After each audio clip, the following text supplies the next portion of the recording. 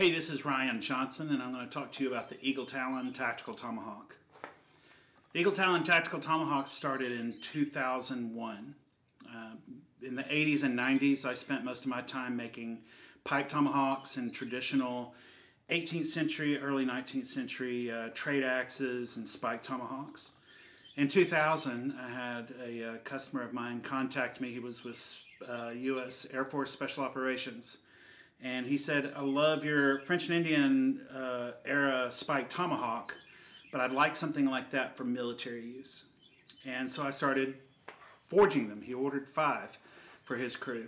And originally I was forging those traditionally, punched eyes and forged out of a solid piece of steel, separate handle. And the more I worked on the project, the more I thought, he really doesn't need something that's historically accurate. It's not what he wants. What he wants is a functional tool. And so I put my engineering hat on. I was a mechanical engineer by training, and put that hat on and said, well, what would we do as an engineer? Take this time-honored weapon and tool and translate it into modern times. And so I took what worked and discarded the rest. What worked on the original Tomahawks were the lines. The lines were amazing. Weight distribution was amazing. The spike is actually amazing design. And so I started, instead of doing a separate head and handle, went ahead and made it all one unit. And this really changed the nature of tactical tomahawks. This particular tomahawk. We made those 5, and that right after that is when 9/11 happened. Some of the 5th group guys that were heading over to Afghanistan saw these with the Air Force guys and ended up ordering them, and that order actually became world famous. Was documented by the local paper and got picked up by the AP, and that's how things really got rolling. So Eagle Talons were going over with 5th Group during Operation Task Force Dagger. I started making those tomahawks right here in this shop. And originally they were made out of 1075. I was differentially heat treating the head entirely, and they had paracord wrapped handles. And also some of the early ones had micarta handles. As time went on, as more and more were sent to Afghanistan, I changed over steels. I had a Navy SEAL bend a handle on one, prying with it. And so we went from the 1075 to a 4140. In this particular one, this is a much older Eagle Talon, 4140 was used. And so we would use a pre-hardened 4140, hand grind the bevels, and then selectively harden the forward edge and spike. Over time, those steels continued to change. Now we use an ADCRV2 for most of our Eagle Talons. ADCRV2 is an extremely tough steel, but also has very good edge holding properties. We use a much thinner edge now, and the ADCRV2 lends itself to that. In those early days, it was just me and my dad and a cat, hand making these tomahawks, going out to Green Berets. And at one point, my dad got sick and was unable to work anymore, so it just became me. And there was a few years where it was just me. And we restricted all sales to just military sales, no civilian sales. And at that point, I was struggling trying to keep up. And ended up talking with Richard Carmack about starting a company.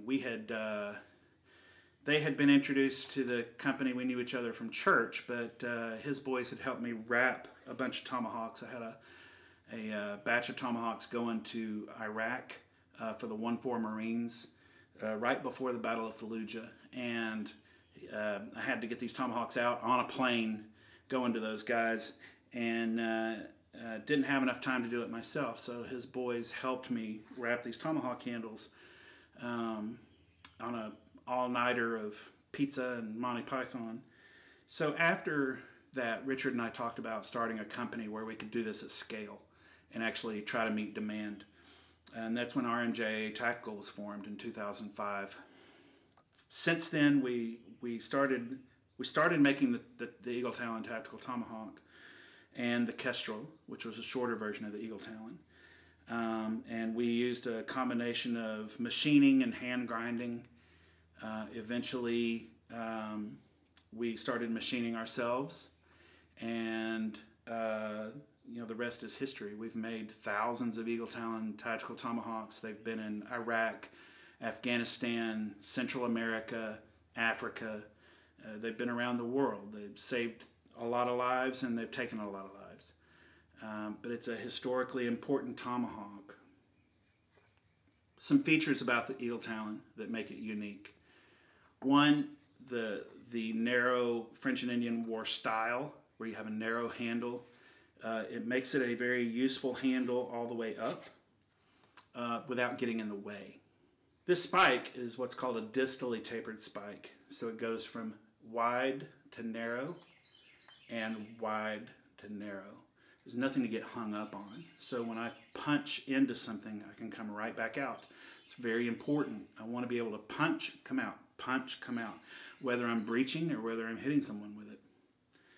The forward edge, same way, distal tapers. The beard is something that I added to the Tactical Tomahawk, and it's pretty much become a staple with Tactical Tomahawks, the sharpened beard. The reason for that is twofold. One, from a combative standpoint, anything I hit with my Tomahawk, I can pull and rip.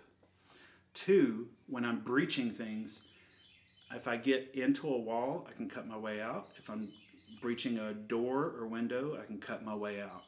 That also works great with safety glass. Tomahawks are great for breaching tools. Most people look at this and they think of it being a weapon, but most of the uses really are about breaching.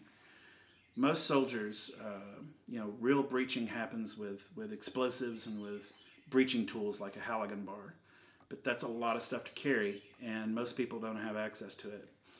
The Tomahawk allows a person to carry a small footprint, lightweight breech component that they can rake and break glass with. I can bust through glass and then rake it with this neck.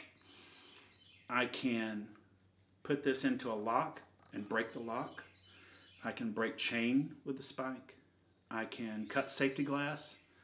I can do a wide variety of breaching that normally you would have to wait for somebody. So it allows a shooter to get on target.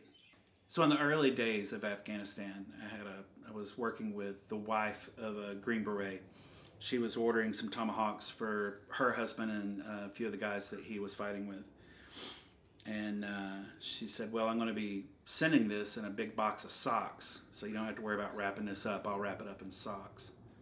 I said, wrap it up in socks? What are you talking about? She said, well, obviously you haven't done any military time, or you would know socks are what they're, that's the most important thing in the world to those guys, because they're hoofing it everywhere. And as I talked to her, I said, well, what is he going to use this for? And she said, I don't know what he's going to use it for. As far as I know, he's just ordering it for the machismo factor. But that's important. And I said, what do you mean? She said, look, whatever it takes to get him back. And said, if a Tomahawk carrying that thing makes him seem more badass, feel more badass, and take it to the enemy and come home, then good. Carry a Tomahawk. And I think that's really important. The more I've thought about that over the years, the idea of mindset, because that's what she was really talking about, was mindset. The idea that when you carry something like a Tomahawk, the practicality of it, the lethality of it, but also the history behind it, it's a certain mindset that you don't see often today, and that's that frontier mindset of, I'm willing to take it to this level. I'm going to do what it takes. So that's the Eagle Talon Tactical Tomahawk. I'm Ryan Johnson. I hope you enjoyed the little history lesson.